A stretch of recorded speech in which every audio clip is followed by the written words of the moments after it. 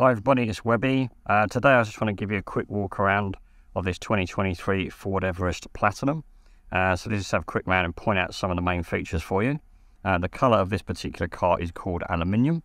You can spot the Platinum model by the satin silver bar going across the front of the bonnet there, plus also things like the Matrix LED headlights, and also the Platinum badging across the front of the bonnet.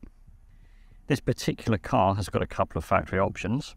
So the 21-inch wheels that are standard have been replaced. So this car has got the off-road pack. So it gets the 18-inch wheels, which come off of the Trend, and also the all-terrain tyres as well, the Goodyear Wrangler all-terrain tyres. That's actually a zero-cost option, which is quite nice. The other option that this particular car has got is also what they call the tow pack. So you get a factory-fitted tow bar with all the tongue, the tow ball, and the electrics. And then the other part of that pack, when you come inside the car, is the integrated electric brake controller, which you can find just to the left of the steering wheel, those buttons just there. Other highlights when you're inside, you've got the 12.4-inch instrument cluster in front of the driver.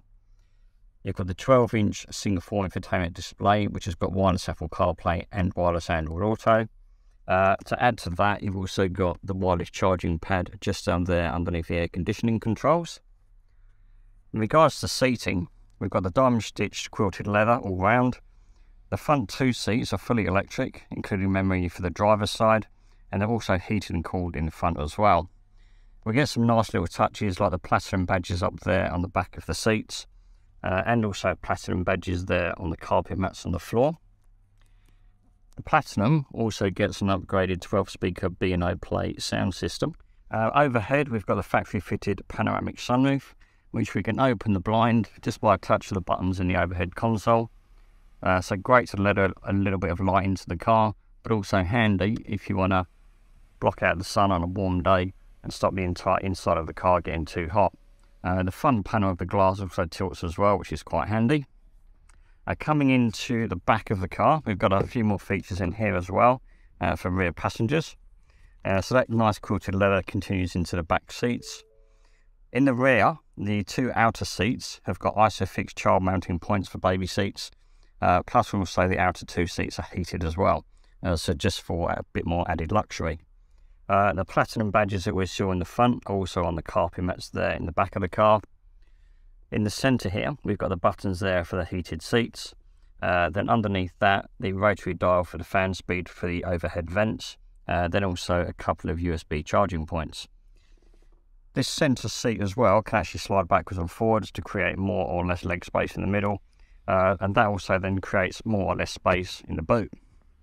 Talking of which, if we come into the boot, that's fully electric as you'd expect. It's also got the feature where you can swipe your foot underneath the rear bumper to open the tailgate. These third row of seats you can operate by these two buttons here, so they're electric. So you can literally just press the buttons and then the seats flatten all on their own, fully electric. And then you've actually got a really decent boot space in there as well, which is quite handy to have. Under the bonnet of the Everest Platinum is the 3-litre V6 turbo diesel.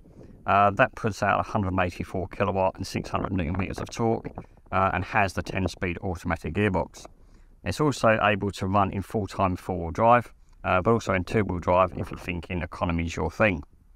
So there you go, that's a little bit of a quick look at the brand new Ford Everest Platinum. If you've got any questions, feel free to leave them in the comment section for me below. Like the video, also subscribe and hit that notification bell to find out when the next video goes live, and I look forward to seeing you soon.